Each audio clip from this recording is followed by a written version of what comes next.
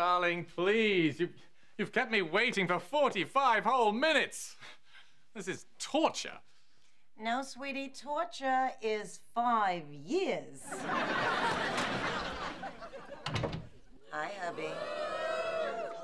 Oh, my God, you look gorgeous. Oh, I'm so glad you like it. Now, let me just take it off. I saved the box. I'll return it tomorrow. Darling, wait. You don't have to do that anymore, remember? You're a wealthy woman now. You can buy whatever your heart desires. Oh, are you good in the bedroom? Oh, sweetie, do you realize how long I've waited for this moment? Making love to my husband in my house, in my bedroom, in my 20s. Oh, it's so funny.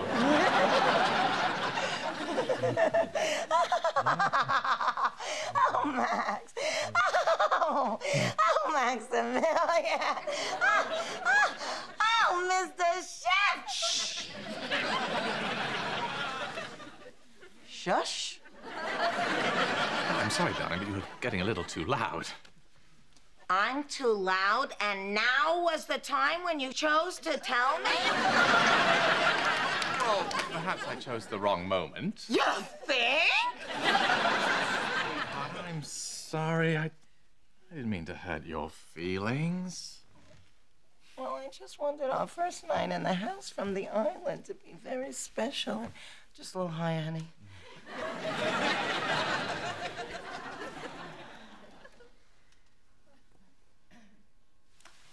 You know, you're really not getting into it, darling. You know, that's because I keep waiting for the shush. I didn't shush you. Yeah, but you were about to. I had that feeling you were holding back. Any minute there was going to be a big shush coming. There it is! There it is! What are you doing? You know what?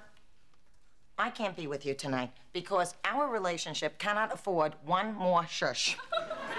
So where are you going? I'm going home to my mother's. Why don't you just wait till breakfast? She'll be here. You know, I cannot believe how this evening has just disintegrated our first night here. Boy, you know, when we were on the island, you were really turned on by the way I screamed. In fact, you were so turned on that you screamed. Do you remember how we screamed together? Do you know how precious that is? Darling, it was different then. We were alone on an island. Well, we're alone here, except for this yenta.